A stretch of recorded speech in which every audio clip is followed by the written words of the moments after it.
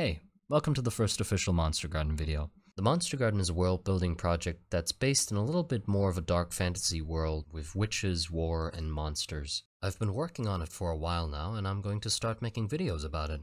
The videos will be focusing on the parts of the drawings that I think you'll find interesting. Depending on the drawing, that could be the story that's behind the actual drawing, or maybe it could be a part of the process, or the problem-solving or brainstorming. For this first video, I'm not going to go deep into anything in particular, I'm just going to give you a general overview of the setting and what is happening within the world.